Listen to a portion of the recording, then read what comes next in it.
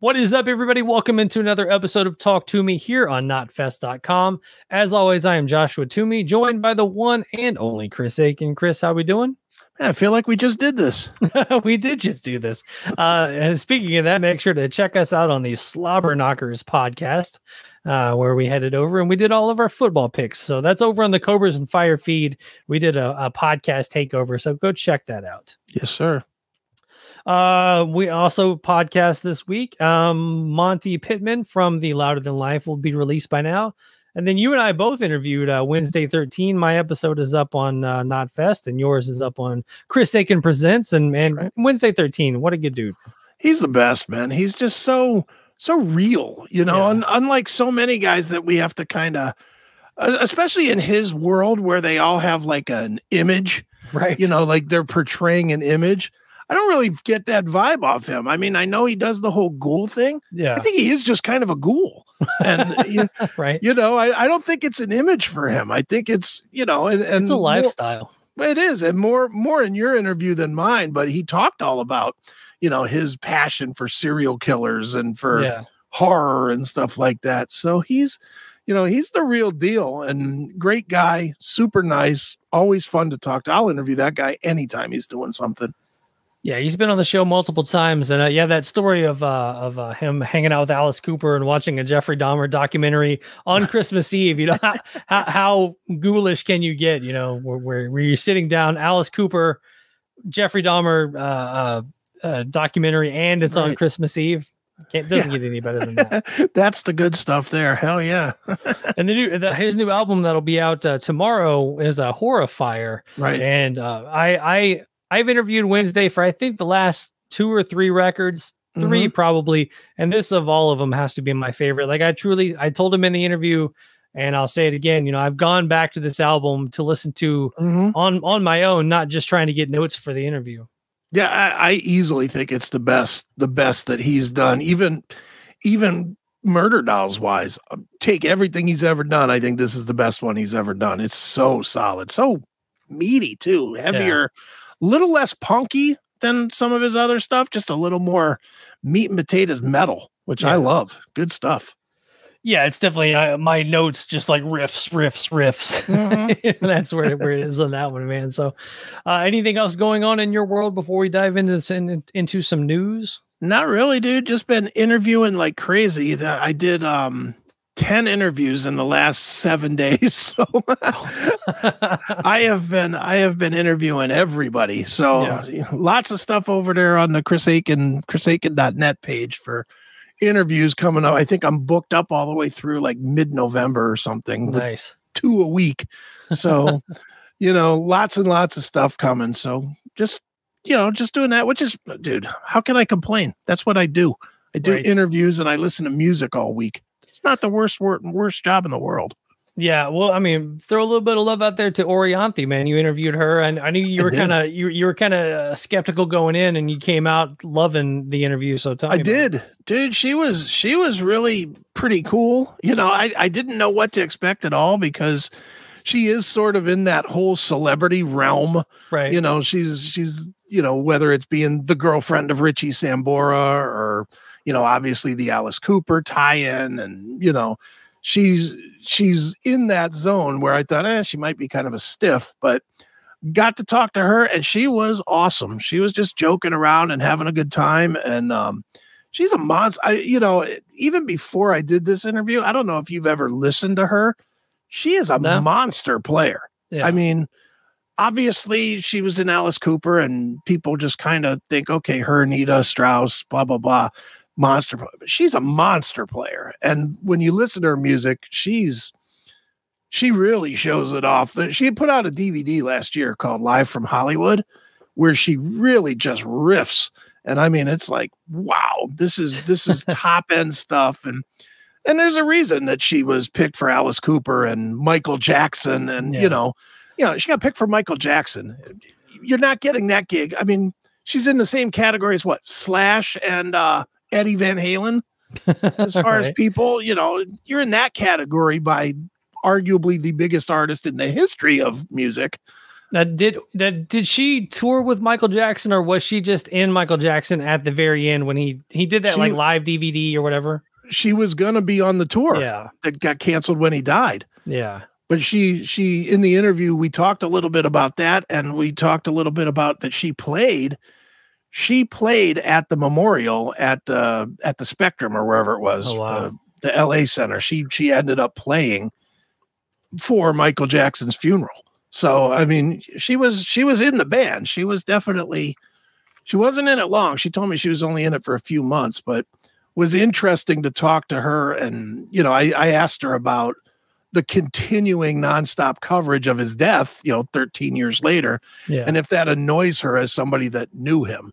And, she had quite the answer. So, and that's what we call a tease. Yeah. So watch it next Wednesday on Chris Akin Presents. Nice. Well, let's dive into some news here. I've got a few stories pulled up. Not a ton going on, and some of the stuff we touched on last week. Right. But we will start because it definitely escalated since last Thursday that we talked. But quote unquote idiot Sebastian Bach and quote unquote dummy Ronnie Radke exchange insults in a Twitter feud over the use of backing tracks. This has been so fun. I love it. Yeah, I mean, Ronnie Radke is quite possibly one of my favorite people on the internet. I know he's probably not the best person in real life, but when it comes to like TikTok and it comes to his Twitch streams and things like that, he is just a troll to fight any troll out there. It's amazing. Yeah, he's definitely not letting this go either. He made his point and dummy Sebastian kept fighting back, so he just keeps trashing him. And man, his tweets have been epic. I just keep watching them and laughing my ass off. It's so the best one that I saw from him. I don't know if you saw this one or not, but he typed, because Sebastian kept talking about real rock and roll and real, back in basically doing the old man thing. Back in my day, real rock and roll was guitar, bass, drums, and singer, And so he posted, here's Sebastian Bach sending a tweet. And it was a picture of a pigeon with a note tied to its neck. I was fucking laughing my ass off, man. Nice. Radke is hilarious, man. Yeah, he's too funny, man. Let's see here. They come out with the laptops being stolen and the cancellation of the show. Eddie's initial tweet is this is astonishing. First, I heard about this. I thought it was a joke to wind me up. How much longer are fans, promoters, media just going to accept the epidemic of live rock shows not really being live? Paying your hard-earned money to see a band play quote-unquote live, that's truly not live. And there are countless bands in 2022 that hone their craft and play live. Tons, new and old, including one that subbed for them in their slot, Jackal. No laptop needed there. This is just unreal. But at least I give them credit for being honest. Wow, I am closer than ever to launching my own band, and I can't sing or play a note. Simply amazing. Yeah, well, my thoughts on Eddie. He's a fucking moron. But look, and we've gone through this, previously. Everybody of note is using technology now. Why? And this is where, if Eddie really wants to get into this, let's get into it. Yeah. Call out your boys in Kiss, because they obviously use tracks, a lot of tracks. And when they don't, they stink. Yeah. So Louder Than Life, they needed more tracks. Yeah. And so if you're saying that you'd rather see a suck ass version of Kiss versus a good show, more power to you. But I think overwhelmingly, most people just want to see a good show, have a good time, enjoy, those middle of the road old Kiss songs. Right. That's what they want. And, I think it was you and I that were talking about this on the phone. Where's the call out on Metallica? Right. Metallica synchronizes 3/4 of their show is synchronized now, whether it's whether it's the drones flying around on Moth to Flame, or all of the little cube things that go up and down and have specific video on it that is synced to, it's clearly synced to some sort of a drum intro or something that that works it. That's done with the computers. That's not, I think Eddie doesn't get it. I think Eddie thinks that bands are just getting up there. He thinks they're all Skrillex. Right. And they're just getting up there and boom, hit a button. Okay, there's your music. And that's not what they're doing. Are they enhancing it? Sure. And most of these bands, I don't care what band you're looking at these days, if they're a big band, they're all using some sort of computer, whether it's even using the big screens, the big screens that they all use. Now, some of it use it too much. Like you were telling me, 9 Inch Nails went way overboard at Louder Than Life. And I watched a video of them from here a couple of weeks ago too. And I was like, Jesus, this is hard to watch. I felt like I was going to have a seizure. Yeah. But some of them use it a bit too much, but dude, at the same time, as long as the guys themselves are actually playing their instruments, if there's additional stuff provided to it, who gives a shit? I'd rather see a good show. Yeah. I mean, I've told you 1,000 times, as long as I'm playing my bass live, and I don't care how many tracks we're playing too, as long as I'm playing live, then I have no problem with it. The one band he brought up here is Jackal. And it's funny, what happens if they get their chainsaws stolen and I go see Jackal and they don't have their chainsaws? I'm going to be pissed. Yeah. I need a chainsaw hacking up a bar stool, or I'm going to be out of there. Well, and let's just go to the bigger picture. At what point was Jackal ever anything but a mid-level second tier band? Right. I agree. They were never a headlining band. A headlining band needs to provide a full show. Falling in Reverse provides a full show. Yeah. Metallica provides a full show. Hailstorm provides a full show. Yeah. Kiss provides a full show. Of course, they're going to use everything that's available to them, especially with what they're charging for tickets. To be perfectly blunt about it, you're charging $200-300 a ticket. I chatted with, look at me being Eddie Trunk now, throwing in Eddie Trunkism here. I spoke to Blackie Lawless this week, and he's definitely known to use tracks and whatever. And he told me he's doing the biggest show of his entire career. The stage is tiered because they're going to try and jam a full stadium size production into clubs. Oh, wow. And so he's going to literally tier this thing, and it's going to be all videoed up and whatever. Of course he's going to use tracks. And of course he's going to use video syncing and drum triggers to sync video and to sync, additional vocals that they can't provide as a 4-piece. And you know what? Fine. I'm going to go to that show and I'm not going to be disappointed. I would much rather see that than Blackie Lawless and Wasp playing a stripped down shit show that sounds like ass. And they light the Wasp name on fire at the end of the thing. No, I'd rather see the full show. Yeah. I mean, the only time I've seen a show where it was like the band, it was the middle of the bill band. And they did stage right guitar, chun chun chun, stage left guitar, chun chun chun, bass track, and they hit a space bar on a bass track, and it was played a bass line, right? But then there was never a bass player on stage. Now that's when I have a problem. When it's a core member of the band, and they're like, you know what, we can save the $50 a day and the $10 a day per diem if we just play to a bass track. Yeah, that's one thing. But if it's maybe some underlying vocals, or a keyboard part that was on the album, or some kind of enhancement like that, I'm perfectly fine with it. Yeah, I mean, look, Sebastian Bach is the big name that's in this fight right now. Yeah. And what is he? He's a second tier guy, honestly. Yeah. And I love Skid Row, so I'm definitely not shitting on it like they're not a good band. I loved Skid Row, and I like Sebastian solo records a lot too. I'll be deadly honest, I do. That being said, if he was playing a big giant show, I would expect him to give me a big giant show's worth of production.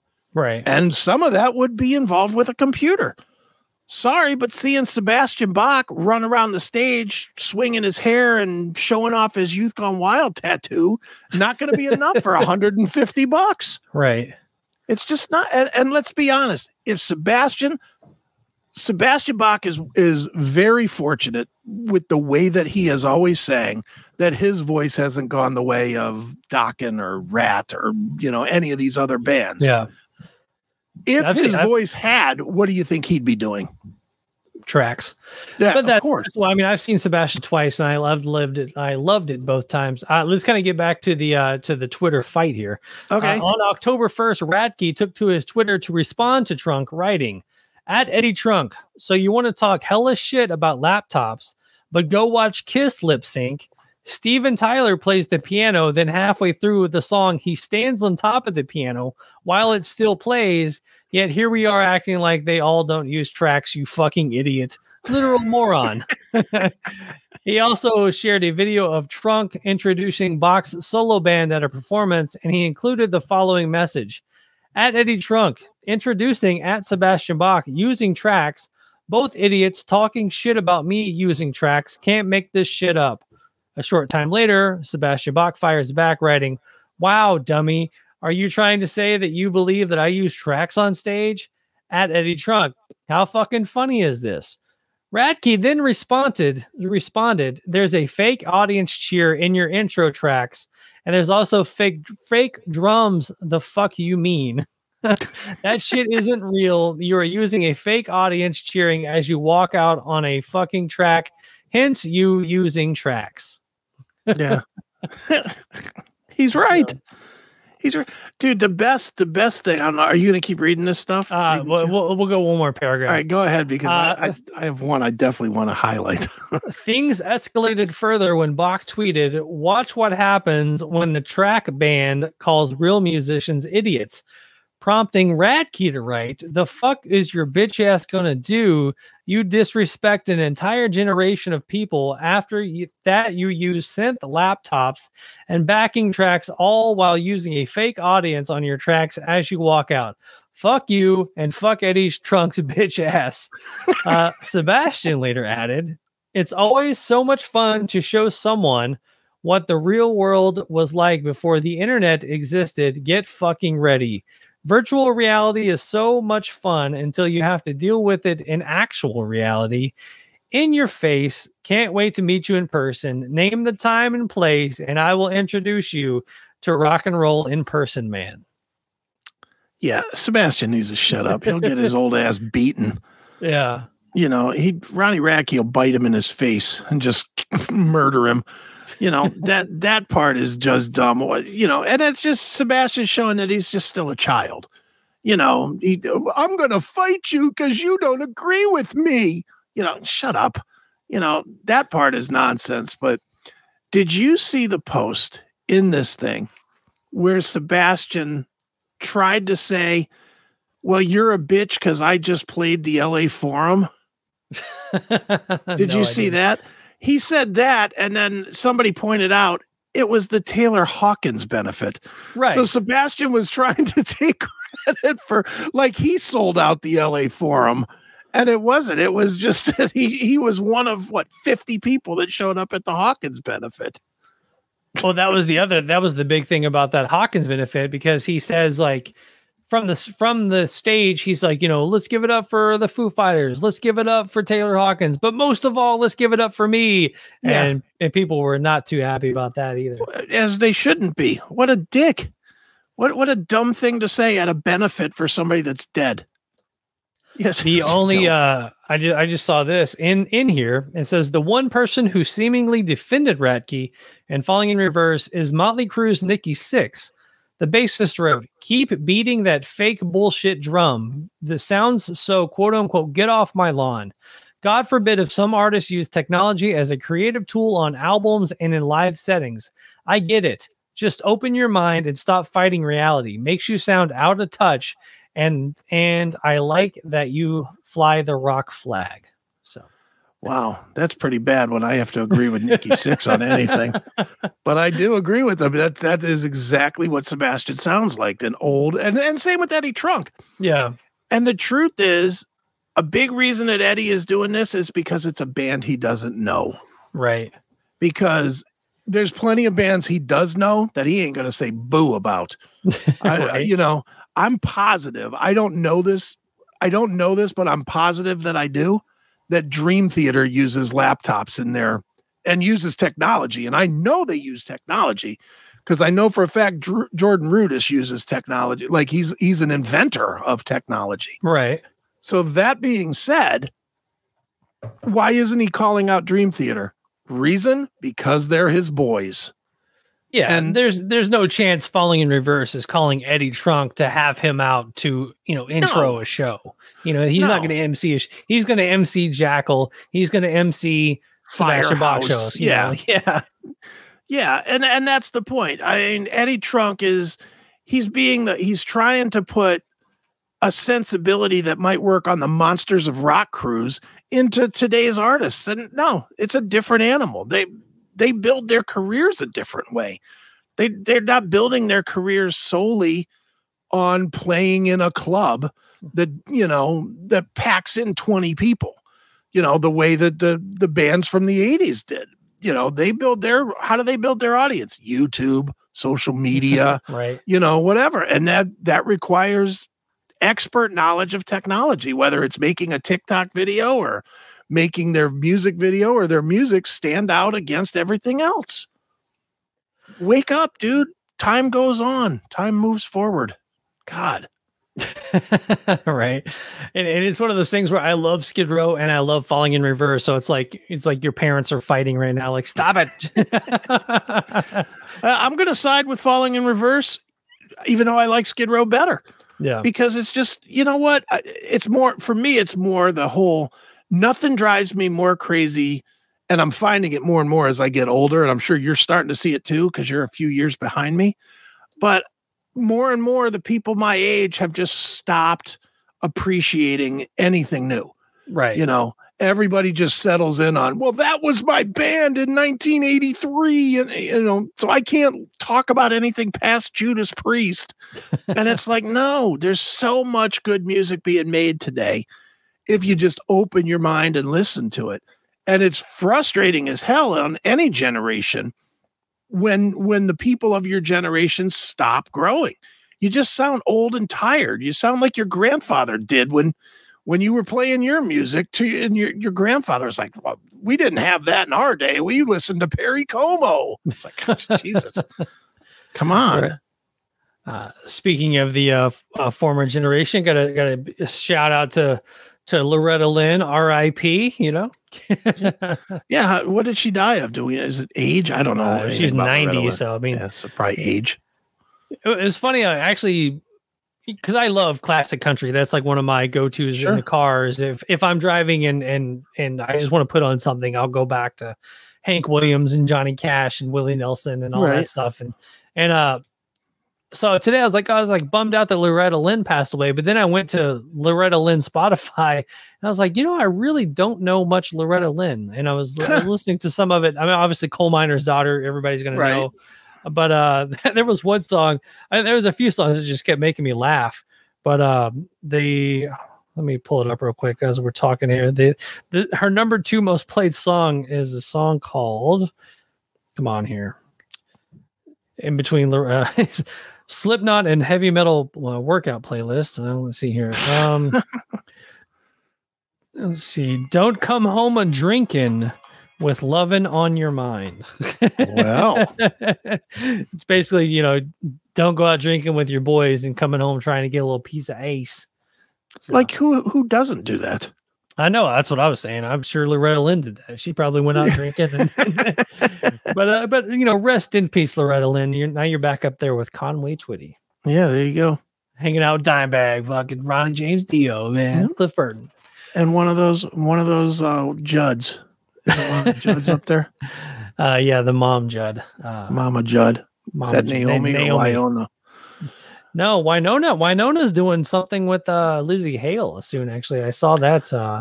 Oh, I cannot wait to never pay attention to that. Yeah, it's like some sort of women who rock thing, which I thought was kind of funny. But good. Can't wait to ignore that totally. Jesus. Well, it seems like we talk a lot about falling in reverse and laptops on the show, but the one thing we've been talking a lot about is Dave Mustaine on the show. Yes. And he actually came out and he says a lot of stuff about Metallica, and you're always like, come on, Dave, let's move on type stuff. Mm-hmm. But this is one thing that when it was said, I was like, man, I never really thought about it that way, and I would love this. Dave Mustaine is still hoping to write new music with James Hetfield. The quote is, "The world really does want us to do that." I'm all for this. Like, give me. You really want to hear that, huh? Yeah, like see what with what Dave is writing these days, and let's see what James and Dave have to do together these days. Let's see it, man. Let's see what they got. The question is, who's the band behind it? Right. Would you say like Hetfield with Megadeth? Yes, would probably be awesome. Mustaine with Metallica, not would awesome. Stink. It would stink because it would if it's Mustaine with Metallica, it's going to be middle of the road Metallica because those guys don't write heavy anymore. Right. Do you think James has it in him to still be that heavy? Do you think James has it in him to be like the Sick, the Dying, the Dead, like sing on that type of music still? Maybe a song or two. I don't think he would do an album. Right. I think, look, I've said this for a while now. I think he wants to retire. Yeah. I think he just wants to be done with all. I think the only reason he's doing it is because he has too many people that are employed by him and he doesn't want to put them all out of work. Well, I mean, James is also going through a divorce, him and Tom Brady. So maybe James dives more into music now than he would, beforehand. When he had more family obligations. Now maybe he just dives deep into doing music and calls up Dave Mustaine and says, "You know what?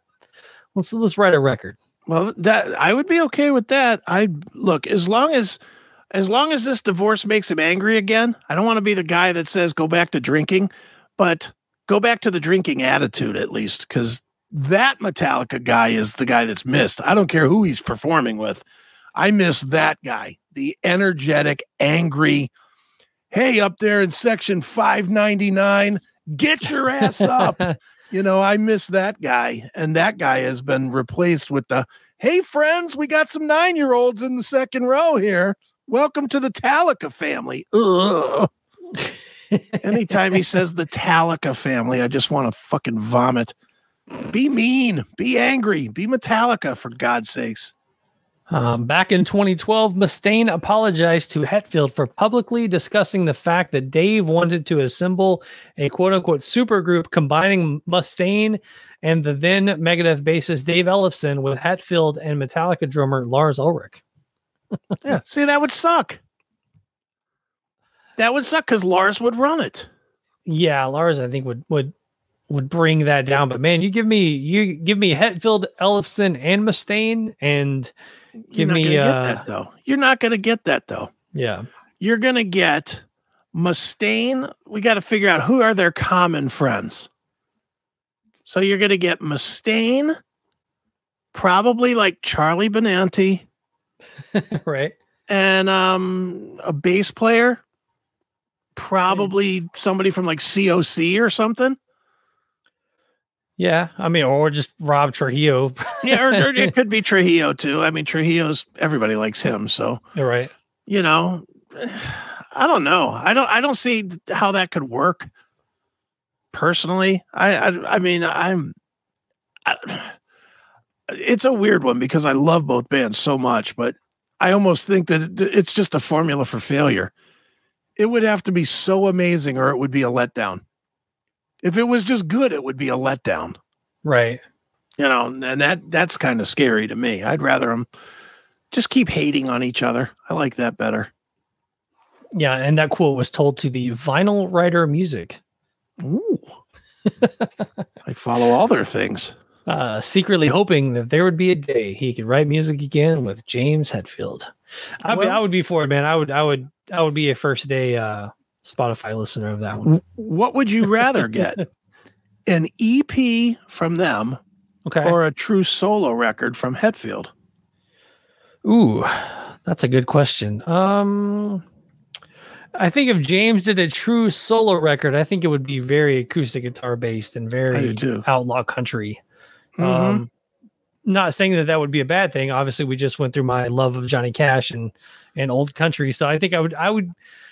Oh, that's a good one. Yeah, if you're gonna give me like the Hetfield Mustaine band or a full album of Hetfield solo, whew.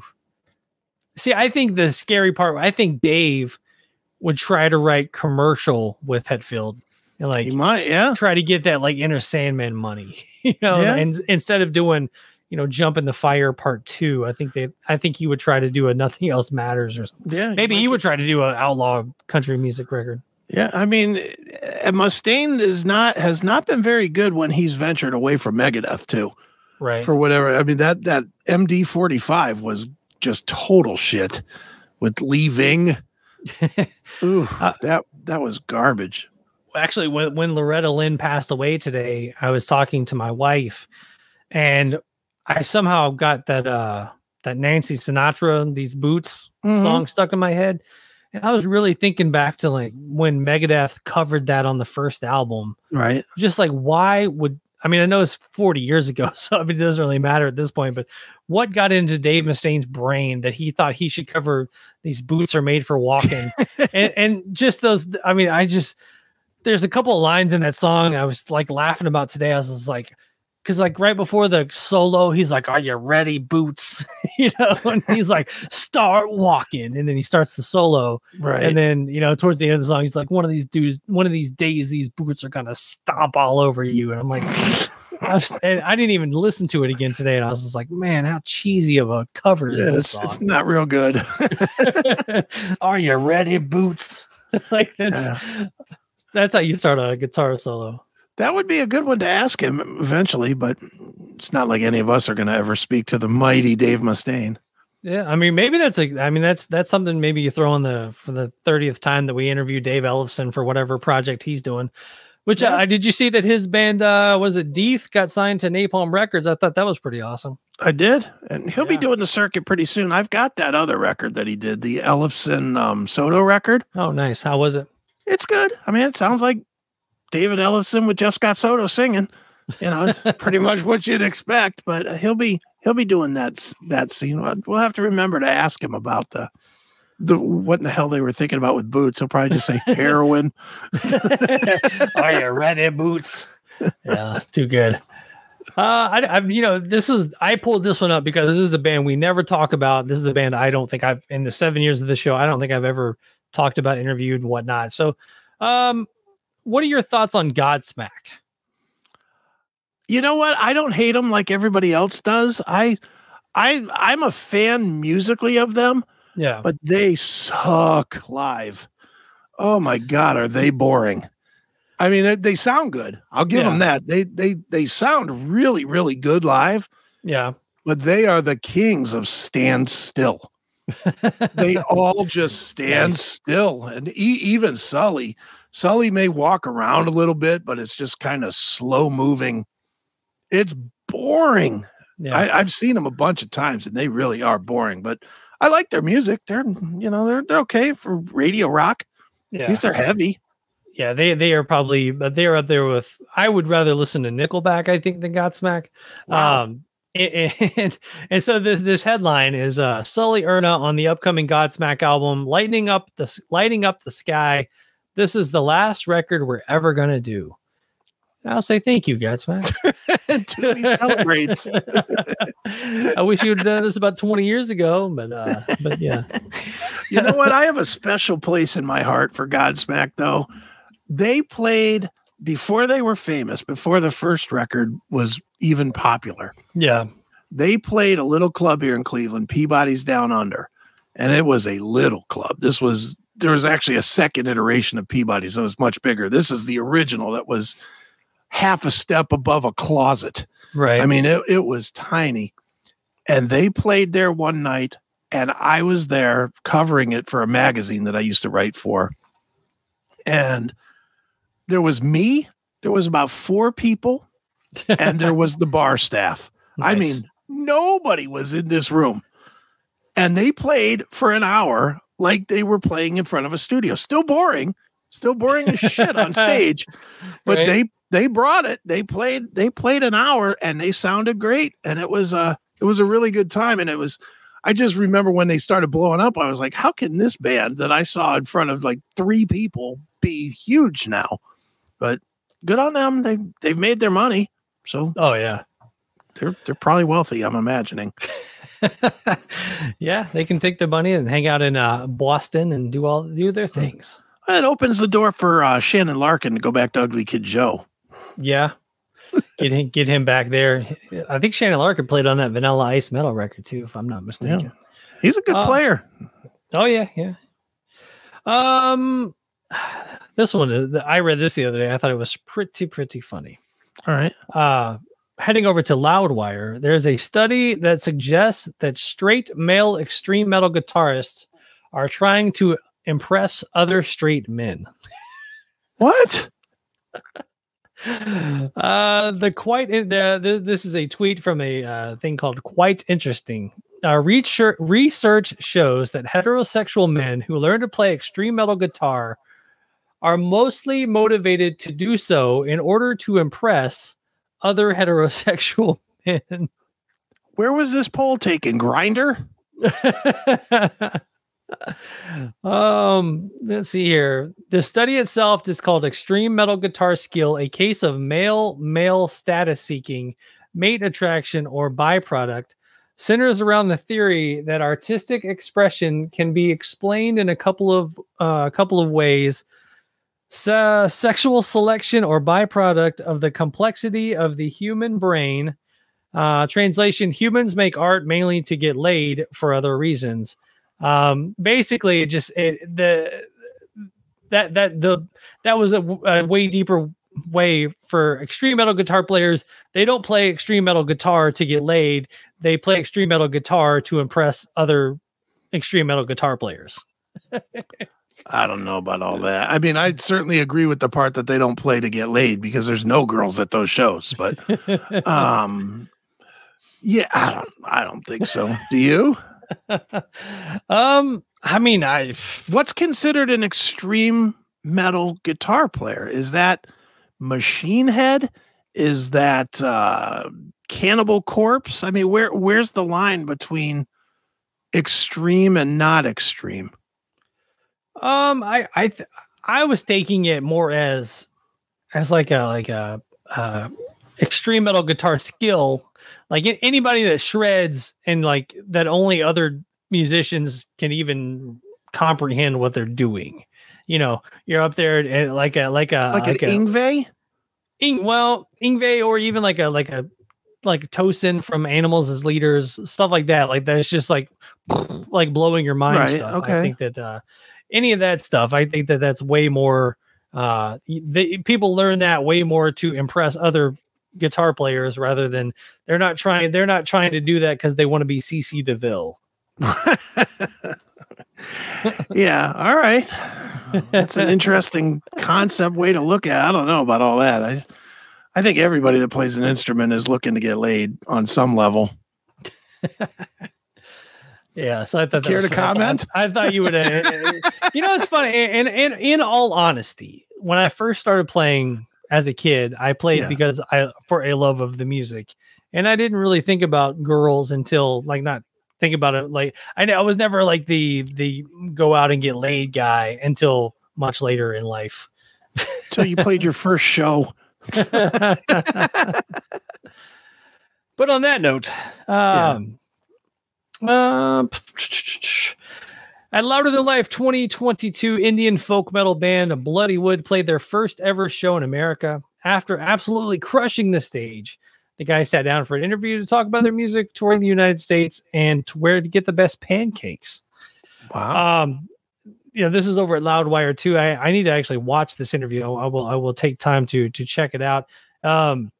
But I am glad that people are taking notice, and that that basically the headline here was Bloodywood have read your comments and they can't thank you enough.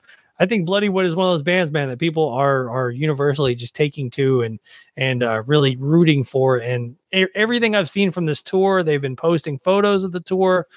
sold out shows everywhere, close to sold out shows, you know, in other places.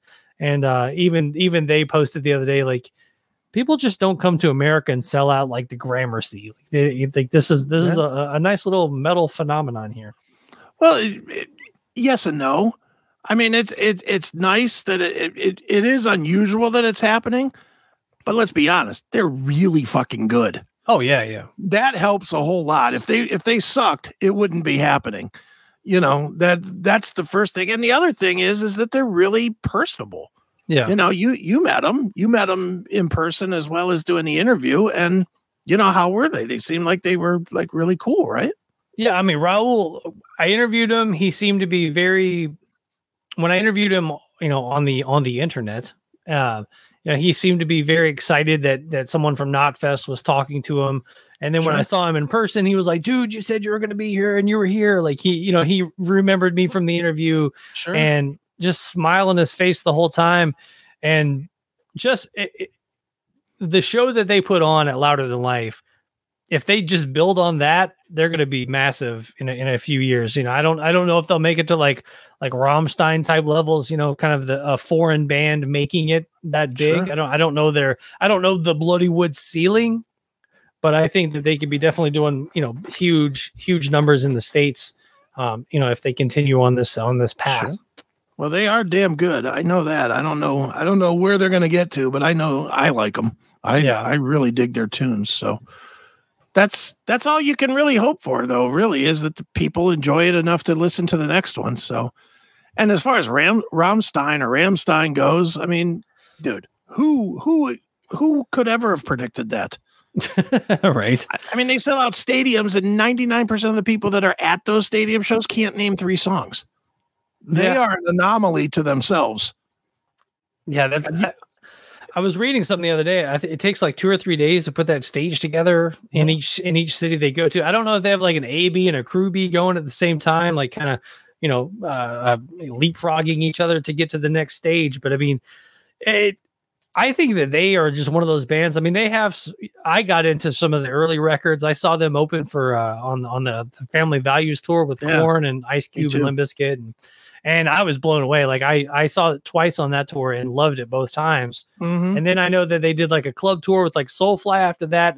But then they almost kind of like went back to Germany and then came back just selling out some of the biggest stadiums in the States off of I think just reputation, and like people are like, dude, you got to see this show, because I don't know that people are buying Rammstein records at a crazy pace, and you know, radio hits and things like that. I mean, we've got the Sirius XM, and they've got the one channel. I can't even think of what the channel is called, but it's like the 90s and early 2000s rock, and it, you know, they play Du Hast all the time, but it's not like they're playing tons of other stuff.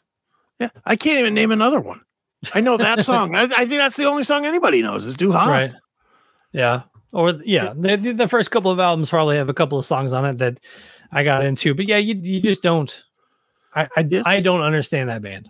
I don't understand how they've gotten huge, but the only thing I saw that same tour you did, and they stole the show. The Cleveland show they stole. They absolutely were better than Korn, Limp Bizkit, Ice Cube, all of it. They were the best.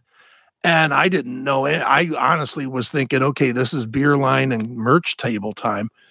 And I stuck around for like 1 or 2 songs. Next thing I knew, I stood for the whole thing, because I was like, damn, these guys are fucking great. So, yeah, that was a crazy lineup too, because they went on right before Korn. Mm-hmm. And that was, you know, I think maybe Du Hast was maybe getting a little bit of love at the time.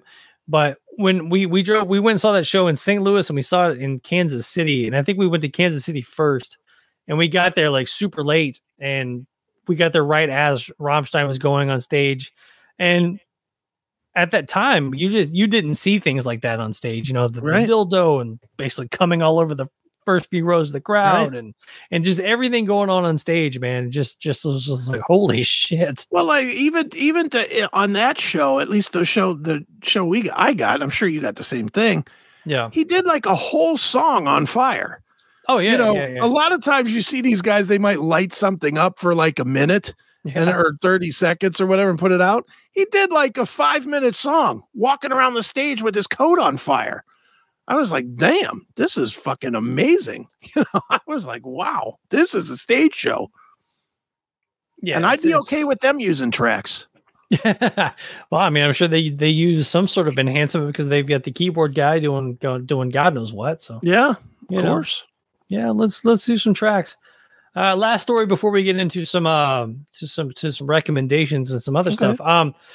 The Rage Against the Machine North America tour for 2023 they canceled because of Zach De La Roca's torn Achilles tendon injury. And the one thing I've seen a lot of people mad about this. I'm like, you know, from what I saw from the first show, you know, when he was jumping around being Zach, it looked awesome. And I'm not the biggest Rage fan. I would love to see them live. I think it would be one of those bands where 99% of the set is probably just hit after hit after hit. Sure. And you almost like, oh yeah, that's them too. Oh yeah, that's them too, kind of thing.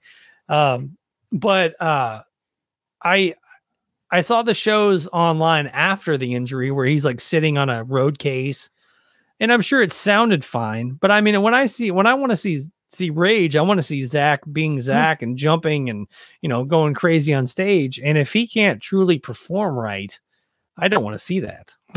I've had this argument on the CMS before, and I'll stand with you on this one.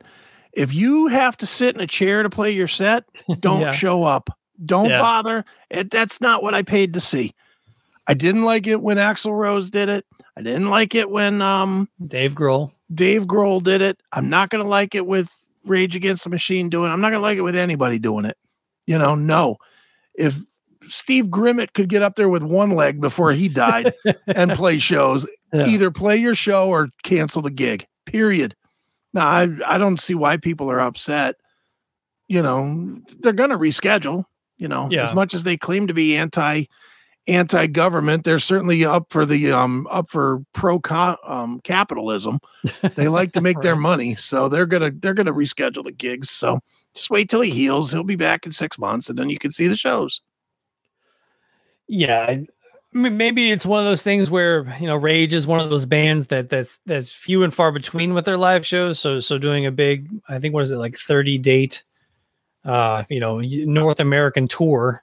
You're going to be bummed that gets canceled because you also, I guess, run the risk of them not doing anything ever again. You know, because Zach's one of those dudes that, you know, no social media, no real desire, I think, to be on stage or out in front of people like what's the guitarist's name off the top of your head? Tom Morello. Tom Morello, yeah. You know, he's doing radio shows, radio takeovers on Sirius XM, and he's doing stuff with other bands. And I mean, the whole band had another band with Audio Slave and things like that. So, you know, they've kind of continued on to where Zach is like this kind of aloof. And so I wonder if it's tough to get him to, commit to doing tours like this. Like, you know, I can see, you know, one-off shows, Coachella type shows, but a full-on tour, I wonder how tough it is to even get him to say yes to that. Well, apparently money talks. So, right. You know, if he was willing to do it before, he'd be willing to do it again. He'll wait till his shit heals and then he'll get right back to it. You know, dude, they're not going to leave. I mean, this is a big tour. It's huge money. Zach's probably going to make enough fuck you money for the rest of his life off these 30 dates. He's going to do them.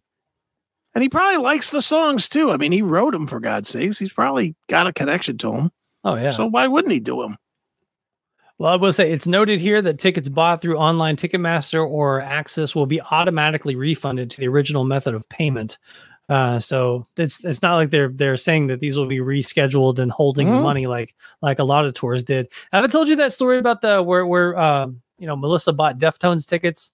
It was a couple of tours ago that tour got canceled, but from the time that she bought the tickets to the time where they were canceled, she had canceled that credit card that she had bought them with. Okay. And so Ticketmaster was saying that the money was refunded to the credit card. The credit card company was saying that they never got anything. So like, that's like $250 just like out there somewhere in the ether that like nobody will take ownership on. I think that's crazy. That sucks. So she's just not getting her money. Yeah, I mean, we've tried many different ways to go at these people, and yeah, Ticketmaster is saying that they've refunded the money. The credit card company is saying that they never got anything. There was nothing for the money to be refunded to. So Okay. it's kind of just out there, just hanging out. Yeah, that's what you get when you pick boring bands. God damn it, Chris. Happy anniversary, 27th anniversary to Deftones Adrenaline. Yeah. Can you believe that album's 27 years old? That's crazy. Yeah, I can. We're old. I hate to say it, but we're old. Yeah. That was like a high school record for me, but yeah, so other than that, man, do you have any good recommendations for the week? I have been listening to a band called Elaine, Eleine. Okay. And they have an acoustic record called Acoustic in Hell. And I'm going to describe it and you're going to think it sounds terrible, but it's really good, even though it sounds terrible. It's a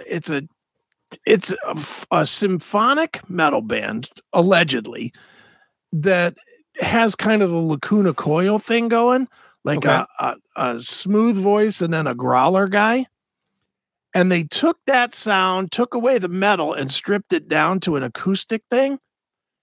And that sounds like it would be awful. And it is awesome. It is so good. It's called Acoustic in Hell. Okay. And it's surprisingly good. I went into it thinking this is going to suck. And I listened to it and I was like, let me play this one more time. And I've listened to it now like 25 times because it's just really strong stuff. So musically, I would go with that. And TV, I don't know. There's really not much. A lot of shows have started up, but none of them are any good right now. The only thing I'm watching, I know this has been out a few months, but I'm just now catching it. The latest season of American Horror Story, is actually pretty intense so far. You know, I'm all of 3 episodes into it, so it's 10 episodes deep, but it's Macaulay Culkin is just a weird creep in this thing.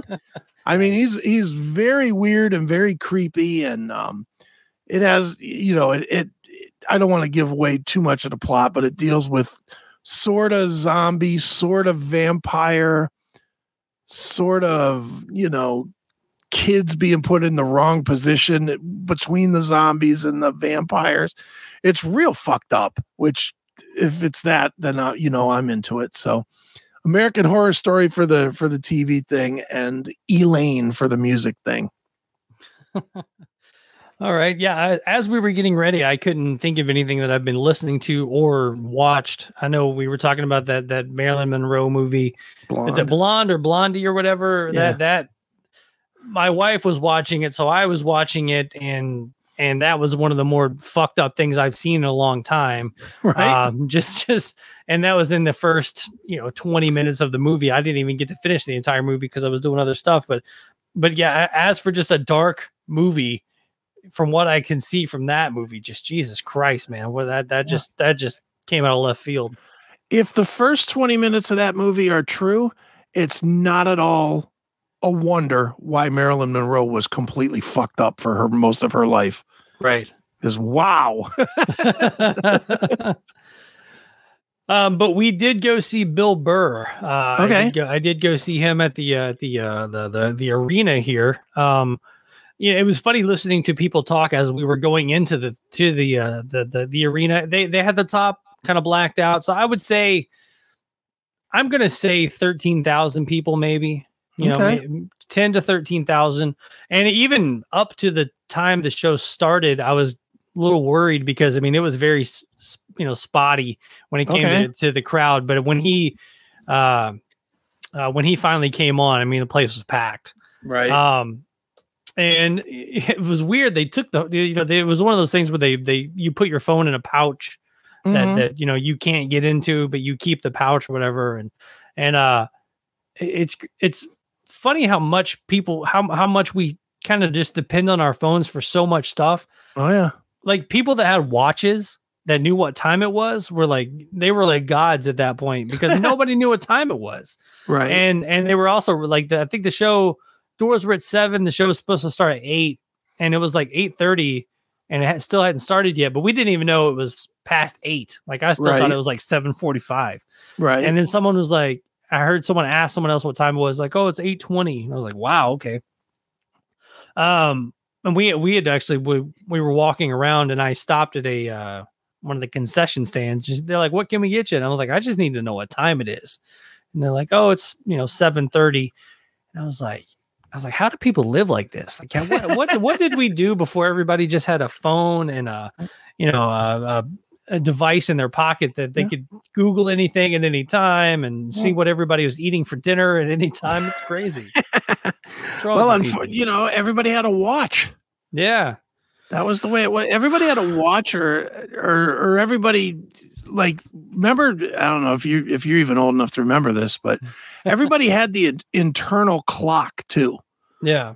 Like, when I was a kid, my mom used to always say, you need to be home by like 9 o'clock or whatever time, in the summer. And I never wore a watch. I just knew when it was 9 o'clock and I always got home, right about 9 o'clock. It'd be like 8:55 or whatever, but you just sort of knew that day is done. I know I wake up in the morning and I don't know if it's fucking 6 in the morning or 10:30. I have no idea. No, I could normally wake up in the morning and know if I can always tell. I'm like, I just woke up 10 minutes before my alarm is going off. And you look and it's, 10 minutes or whatever. But Bill Burr, man, there's not a lot of jokes that I go away from. Like there wasn't anything I could tell the next day at the water cooler type stuff, but we were laughing our ass off from like the moment he walked on stage to the moment he left. That's cool. And, he was, he's kind of got this Southern redneck voice that he was making fun of Kentucky the whole time he was there. And just kind of just falling into that redneck voice that just cracks me up. My wife was laughing her ass off. The funny thing is in people that know his humor should know this, but if he makes fun of liberals, he's going to turn right around and make fun of conservatives. Right. But the people, there were 2 people in our aisle, and this one guy sat down next to my wife and did something I've never seen before in my life. The cup holders that are in front of every, on the seat, on the back of the seats or whatever. Yeah. Mm-hmm. Her empty beer can was in the thing. Okay. He didn't ask or anything with the cup holder. He picked up her beer, shook it, saw that it was empty, put it on the ground, and then put his water bottle in the cup holder. And I'm just like, what the fuck was that? Right. Like, and she was like, and I told her about it later. She's like, I didn't see that part of it. I just know that he did, took over like the cup holder or whatever, because and even I was even doing the cup holder math, and I was like going down, and like technically that would have been her couple. I mean, I was livid on the inside. Right. But, so this goes on, and then Bill gets into this, he's talking about the new Klan outfit, and it's not white sheets and stuff like that anymore. It's American flags on the back of pickup trucks and having the Constitution on one arm, on one tattoo on your arm, and Declaration of Independence on the other arm, and blah, like just totally making fun of like that hardcore American guy. Sure. Mm-hmm. Which I'm assuming what this guy is like hardcore American guy. Right. Because like right about that time, man, him and his wife got up and they just huffed and puffed out of there. And I was watching around the state and around the arena, man. He was walking a lot of those people because he was definitely making fun of the Trump, but at the same time he made fun of, he would do that thing where he would make fun of Biden, and all the Trump people were like, woo, and then he would make fun of Trump and they'd be like, brr, like they get all mad, and he was kind of making fun of, he had some abortion jokes in there, and he had some Biden and some Trump jokes in there, and man, he was walking the crowd. It was I was like, how do you people not know Bill Burr's comedy? Like, why are you people here? Yeah. How do you get mad at a comedy show? Yeah. How do you find the comedy to be too whatever that you're actually going to leave it after you paid to go there? I mean, how much were the Bill Burr tickets? I'm sure they weren't cheap. About 50 a piece. All right. So dude and his chick, $100, 50 more to park. Yeah. Probably another 50 to eat something. You know, so you're Akin math here, 200, 250 deep. They're like $1,000 deep. Yeah, at this point. you're like $10,000 in the hole for this show. Yeah. You know, no, you're a few $100s deep, and then you're going to be offended. Yeah. Why did you even go out? Stay And home and watch his Netflix special. And I think Bill Burr is one of those people that, I mean, outside of his comedy specials and maybe F is for Family, like he's not movie star. Like people weren't there because of the King of Staten Island. You know, they weren't there because they saw him on Breaking Bad. Like they were in The Mandalorian, man. Yeah, like there weren't all these Star Wars fans there because he was in The Mandalorian. Like you're there because he's a great comic. Sure. And you watched all of his specials over the years and you've gotten into him that way. He it's not like he was, Jerry Seinfeld where you love Seinfeld. So you go, right. Even though obviously Jerry's a great comic, but I'm saying, you're not going to see him Ray Romano because you love Everybody Loves Raymond, Right. Sure. But yeah, he was great, man. And like I said, I've tried many different ways to find an email on him or reach out to a publicist on him because I would love to get him on the show just to talk. And we don't even have to talk comedy. I love when he's on his podcast talking about Pantera or Meshuggah or Tool or Sure. he's a big metal guy. So we got to send that out into the world, man. Bill Burr, come on the Talk to Me podcast. Well, I might know a guy. You might know a guy. Does that guy know that guy? I'm pretty sure that they do know each other. Well, there you go. Well, maybe your guy knows a guy. Yeah. Well, we'll find out, won't we? Right. And if not, you can shut down his website. That's right. No more gigs for you. Dude. But yeah, other than that, man, not a whole lot going on. Actually, this is like between getting all of the interviews together from Louder Than Life and just the normal interviews that I normally put out and doing this and the football show and Louder Than Life itself and doing a concert, man, it's like just now kind of getting to the point where I can breathe again. So there you go. Haven't really had time to do much. Just go. Yeah, I think, well, I can't, I was about to say I was going to sleep in on Thursday, but that's not happening either. Nope. No, it's not. Well, I think that will do it unless you've got anything else for this week. Nope. All good, man. All right. Well, so for the Talk to Me podcast, I'm Joshua Toomey. I am Chris Akin. And we will talk to you soon. See ya.